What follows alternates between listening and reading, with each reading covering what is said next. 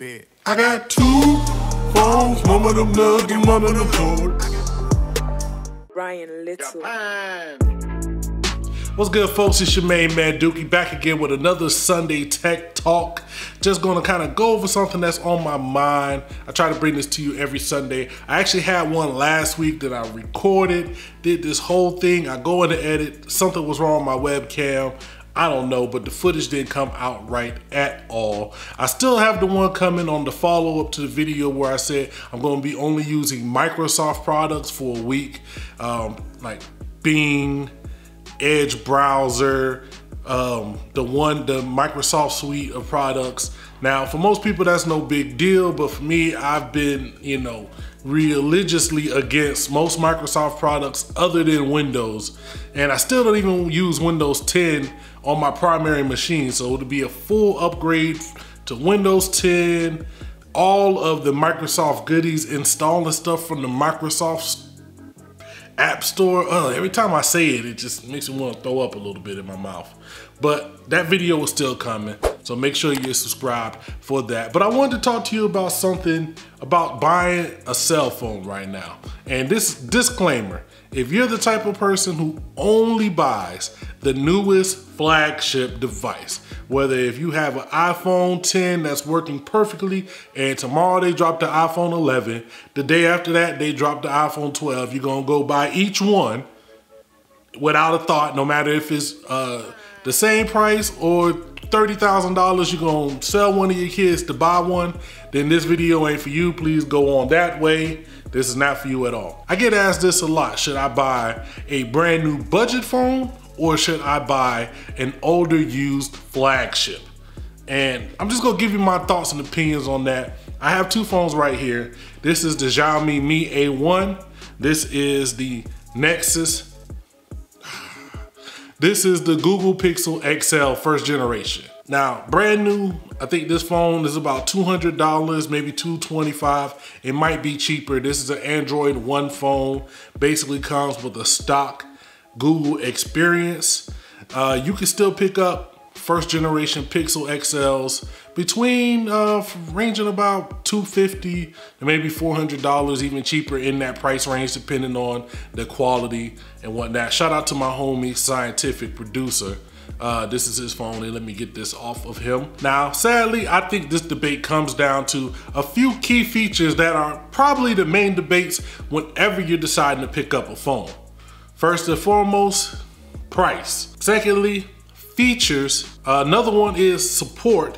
And finally, no specific order, I think camera. That's four of the main things that I think should really factor into this decision when you're making a purchase, if you're looking to go out and buy a phone today. So when you're buying a budget phone, one of the things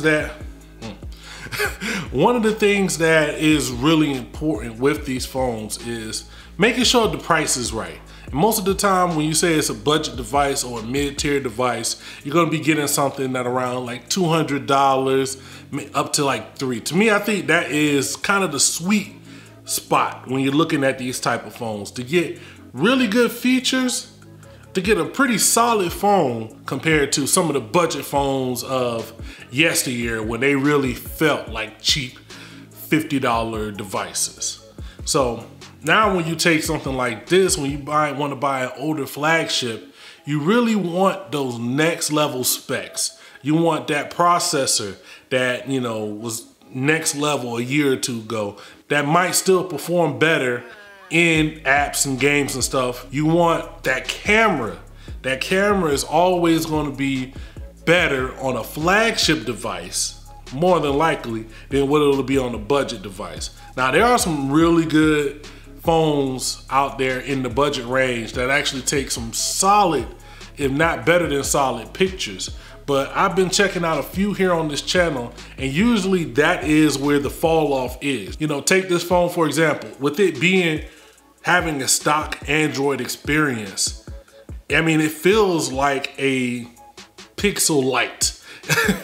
I would almost say it almost feels just like a Pixel Lite, and then the major fall off would be that camera.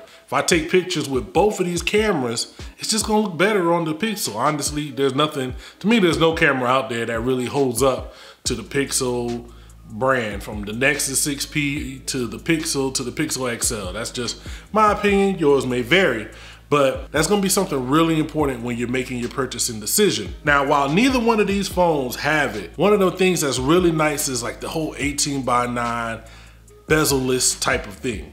Now, there are gonna be some budget phones that actually have that. I've actually reviewed a couple.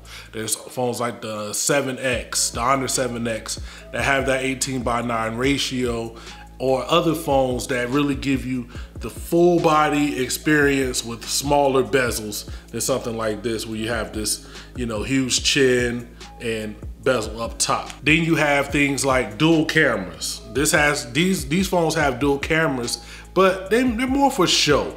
They give you that, you can take pictures with the whole portrait mode, blurred background type of thing, but they're way more for show than they actually work. Whereas on some of the newer flagship phones, those dual cameras are really gonna give you a great experience. And then, last but not least, support.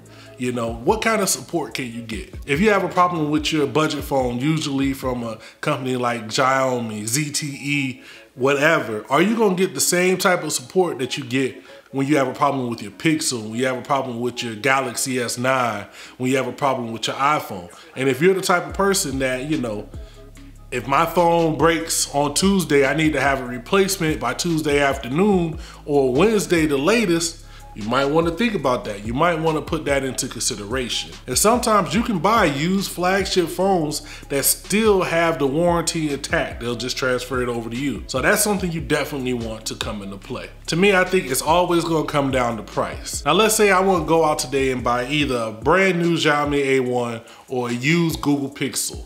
Now, it depends on, I got this from somebody I know personally, so that definitely came into play. That might happen for you. You might know somebody that has a phone that upgraded, so you might want to take that into account. But both of these phones are not giving me the day one newest features. But honestly, it's almost a toss-up. To me, where the big difference between these two phones is the camera. It comes down to the camera. I love taking pictures. I take a lot of pictures, and I still think the camera on this phone is one of the best out there. It just takes great pictures. So that's definitely what's going to come into play for me. And right now I could go on Swapper, find this phone starting at $250. I could go buy this phone brand new, about $200, $225.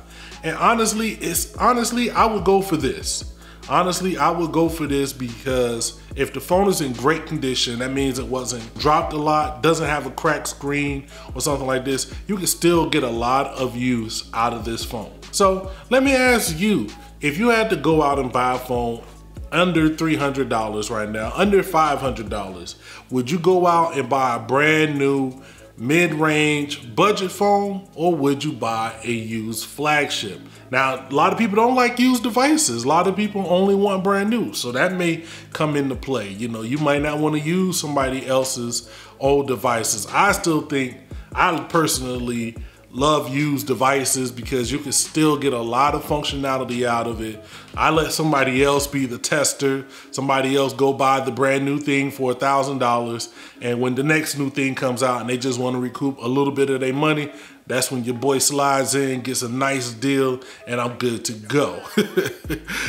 That's just how I do. So you guys let me know down in the comments. This just been a little nice conversation back and forth. I love to talk more with you guys. I know a lot of people have really strong opinions on this. So, you guys let me know down in the comments what's good. It's your kinfolk Dookie. I'm gonna get up out of here. Make sure you like, share, and subscribe, and always remember to holler at your boy.